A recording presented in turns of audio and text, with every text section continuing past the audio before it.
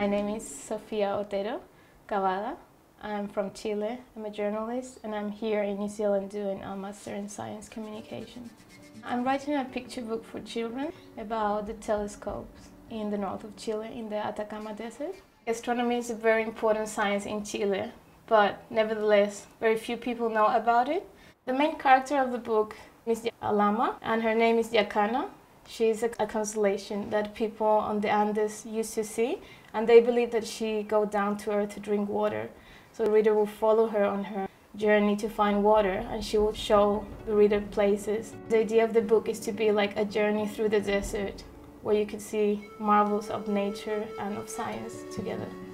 For one night, I invite you to walk with me along the Atacama Desert. Come, feel the dust rising at every footstep. Skip the salt stones that poke from the soil beneath us.